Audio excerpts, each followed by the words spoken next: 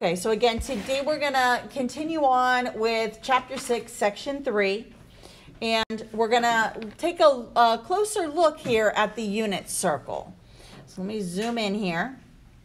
Now, yesterday we just focused on these quadrant angles. So the pi over 2, which was equivalent to 90, the pi, which is equivalent to 180 degrees, the 3 pi over 2, which is equivalent to the 270, and then over here the 0 degrees and the 0 radians, and this, remember, also is 360 degrees when you go a full circle, or 2 pi if it's asking you to list it in radians. Now, by having this reference tool here, it makes finding, say, the sine of a 30-degree angle a little bit more simple. What we had to do before, when we were graphing these angles, we would turn them into right triangles. Now, we're going to be labeling our sides differently when we're using the unit circle, because the name unit circle tells me that my radius length is always going to be 1. If you recall before, the radius was always the hypotenuse, and it was either 2 or the square root of 2. Now, wherever we have our r value, it's always going to equal 1. Because if I were to draw a radius here from the center to this point here, notice the order pair is 1, 0. This segment has a length of 1. If I were to draw it down this way, it still has a length of 1, even though it's going to -1. Or if I were to draw it diagonally, over here to this point, it still has a length of 1. Now, if you recall from before, when we did Chapter 5, our right triangles look like this. When it was the 45, 45, 90, remember the sides here were 1, 1, root 2. What's going to be different now is the hypotenuse is now going to be equal to 1. So my legs are now going to be the square root of 2 over 2, because I had to rationalize that. And if you look at the triangle here, or at the unit circle, if I were to pull a 45-degree triangle here, my theta here is 45 degrees. The right angle is here. Remember, your hypotenuse here is always 1. So now these legs are, again, root 2 over 2, root 2 over 2. Where the unit circle comes into play is if you memorize the order pair that's associated with the 45-degree angle, this is going to be your x value, which is one of the legs. This is your y, because this is x, this is y. Now, for the 30, 60, 90, prior to this chapter, 30, 60, 90, remember across from 30 was 1, across from the angle 60 was root 3, and this was 2. Now in our unit circle, the hypotenuse is now 1, the side across from the 30 is now 1/2, half of that, and then now this is root 3 over 2. So the sides now have changed on my special right triangle because now my hypotenuse, or my r length, is 1, because it's a unit circle. But again, if you memorize the coordinates, then you just have to look at them. Now, over here, this is a simplified version of what you've already memorized. Remember, before, sine was always y over r. But now, remember, our r value is 1. So really, I don't need to show y divided by 1. Sine is just y. So for example, if I wanted to find the sine of 30 degrees, or in this case, we're going to be talking radians, sine of pi over 6, all I have to do is come over here, look at my order pair. Sine is the y of the order pair, so my answer is 1/2.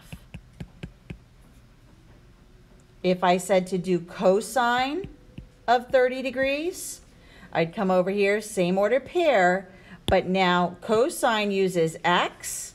So I look at the x of the order pair, and it's going to be square root 3 over 2. You can still use your triangles and still find your reference angle, but now if you have a picture of the unit circle, you can reference that, and it simplifies your process. So again, the reciprocal to sine is cosecant, so you just put 1 over y. Cosine again is x. Secant is the reciprocal, so 1 over x. Tangent we have to work for. So let's take a look at tangent of 30.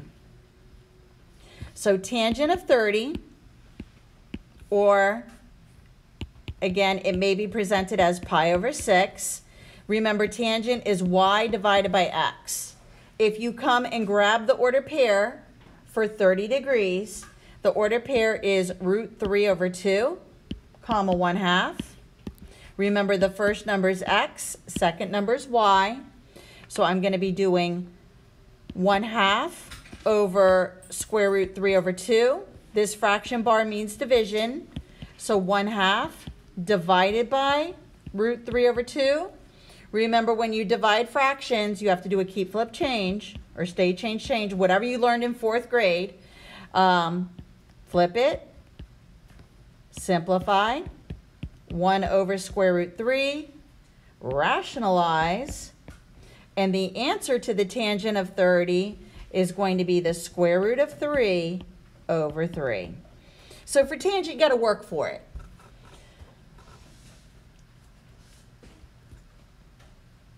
Now, once we cover finding theta tomorrow, looking at the denominators of our radian measures are going to help us to find the correct angle in the correct quadrant.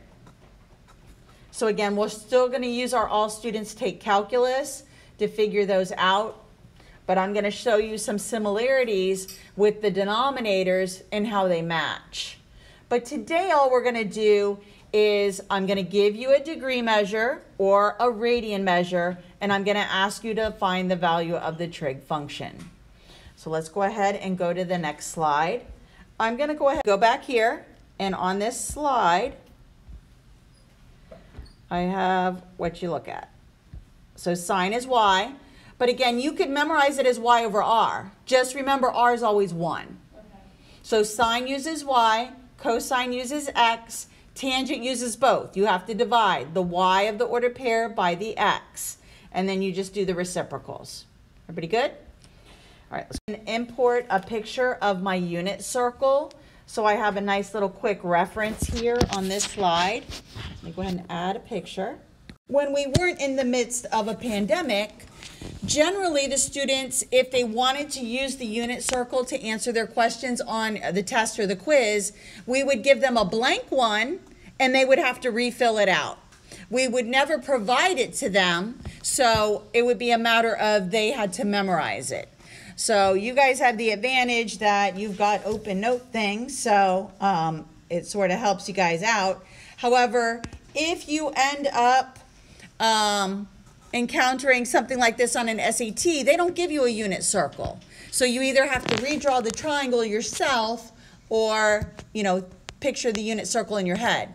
Now, chances are you're not going to be able to use a calculator on the SAT on stuff like this. They would expect you to draw the triangles. Or, what's coming up later on, use the sine and cosine graphs, which you could also find values that way.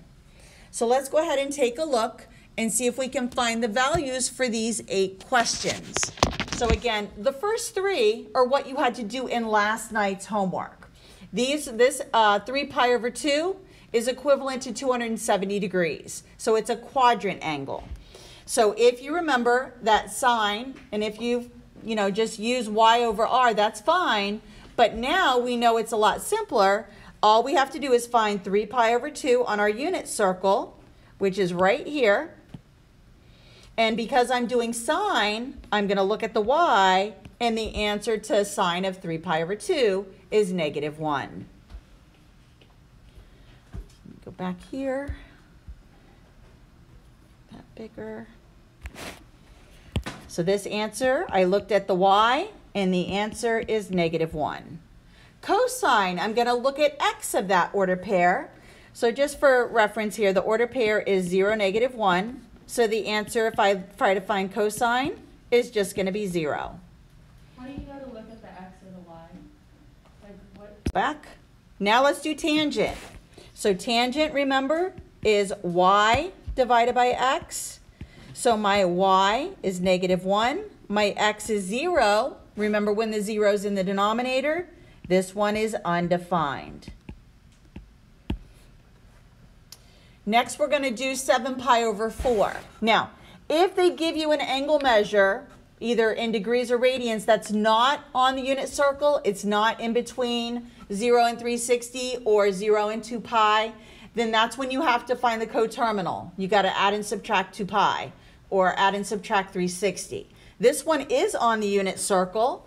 If I go ahead and zoom in here, I can see that 2 pi is in quadrant 4, or I'm sorry, 7 pi over 4 is in quadrant 4.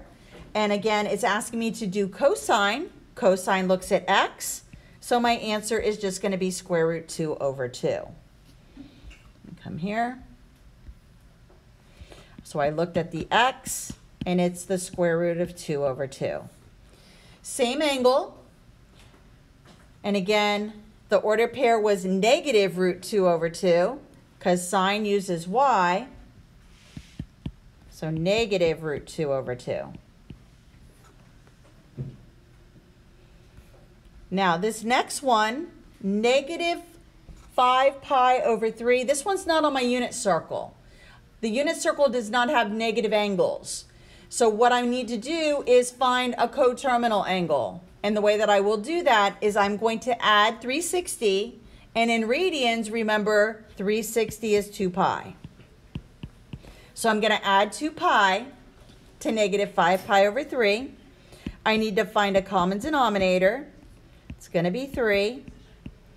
So I'm going to be adding 6 pi over 3. And I end up with pi over 3. Making my reference angle here going to be 60 degrees. So I'm going to find pi over 3 on my unit circle. I'm doing tangent. So remember, I have to divide. So let's go up and get the order pair for pi over 3. It's right here. 1/2, comma, root 3 over 2. I'm going to just do the division right here. So the question was to do tangent. So tangent of negative 5 pi over 3 is the same as doing pi over 3 because that's my reference angle. Tangent is y divided by x. So I'm doing root 3 over 2 divided by 1/2. So again, I'm going to write it long ways here so I can do my keep flip change. Root 3 over 2, change the 1/2 to its reciprocal. I'm going to simplify, make these 2's 1's, and my final answer is root 3 over 1, which is just root 3. So the tangent of negative 5 pi over 3, which is also equivalent to pi over 3, is the square root of 3. So if your angle that's given to you is not on the unit circle, you're going to get it to an angle that's on the unit circle by adding and subtracting. If it's in degrees, you add and subtract 360. If it's in radians, you're going to add and subtract 2 pi. Let's try another one. The next one for number 7 is on the unit circle. It's 2 pi over 3. So let's go ahead and find 2 pi over 3 on the unit circle. 2 pi over 3 is located right here. And again, I wanted cosine for number 7. Cosine takes the x, so the answer is negative 1/2. So I'll come down here. Cosine of 2 pi over 3, look at x, negative 1/2. The last one, cosine again. I'm going to find 4 pi over 3 on the unit circle. Again, cosine is going to look at the x. Let's go find 4 pi over 3. 4 pi over 3 is located right here. You get the x, and it's negative 1/2.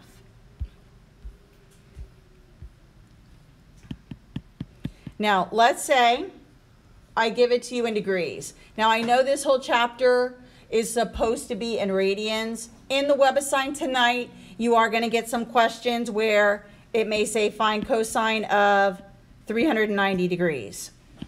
What you're going to do is you're going to take the 390. 390 is not on my unit circle because my unit circle only goes to 360. So I have to subtract. I get 30 degrees. So then what I'm going to do is find 30 degrees on my unit circle. And then I'm going to look at the x of it. So my 30-degree order pair is going to be root 3 over 2. So again, if the WebAssign gives it to you in degrees, just add and subtract 360. If it gives you the measure in radians, add and subtract 2 pi until you get something on the unit circle. Pretty good? Now we're going to do calculator, which is not on the unit circle. So this is where we use our calculator. So if you have your calculator, take it out. Make sure it's in radians. Now, to change it, you're either going to, if you have the graphing calculator, you hit the mode button. You go to that line where it has degrees and radians, highlight the word radian, hit enter, and then hit the blue button and quit. If you have a scientific, look for a button that probably says DRG, or sometimes it's setup or menus, things like that. The way that you can check it is do tangent of 45. If you're in radians, you're no longer getting 1. You're going to get 1.6 something. So if you do tangent 45, you should, and you're in radians, you should be getting, I'll tell you, I'll write it on the top here. If you do tangent of 45 now and you're in radians, you should be getting 1.61977, something to that effect. If you're in degrees still, you're going to get a 1 for your answer. So this is a quick way that you could check. Can we change the settings on just the basic calculator, not the graphing? Yes, you have to, there's a button up at the top that says DRG. Okay. Touch that and then you see how it opens up. So just highlight the word radian and then hit enter and get out of that. Okay, all we're doing here is if it's asking us to find cosine, sine, or tangent, we just hit that button, put in this degree, which is now given to us in radians, hit enter, and that's our answer. So the first one, I'm just going to do cosine 1.85. We're going to round to 4 decimal places, so negative 0.2756. Now, just to show you that this does make sense, if this is my axis here, remember 1 radian is about equal to 57 degrees. So this would be 1. 2 radians is about 114. So 1.85 radians is going to be somewhere here in quadrant 2. Remember, in quadrant 2, the only trig functions that are positive are sine and cosecant. I'm doing cosine. So by my getting a negative answer, it makes sense. So this negative answer has nothing to do with the value of the angle you put in. It's the location of that radian.